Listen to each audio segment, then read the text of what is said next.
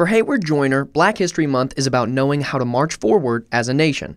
It's important that we know each other, and if we know each other, we better understand each other, and we can do that job of growing America and making America the nation that it was designed to be. As an educator, he says February gives us an opportunity to show the evolution of the United States and its movement toward unity. To help show the full picture of Central Louisiana's Black history, Michael Wynn of the Kent House says the museum plans to change its presentation of Black history this year.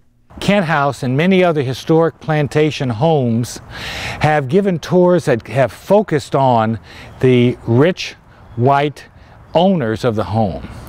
Never before in North Louisiana has a plantation home decided to do just the opposite.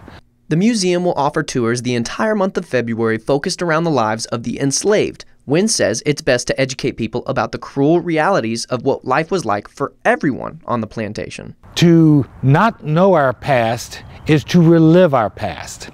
And we need to better understand our cruel history from the past. And to do so, maybe will make us better people.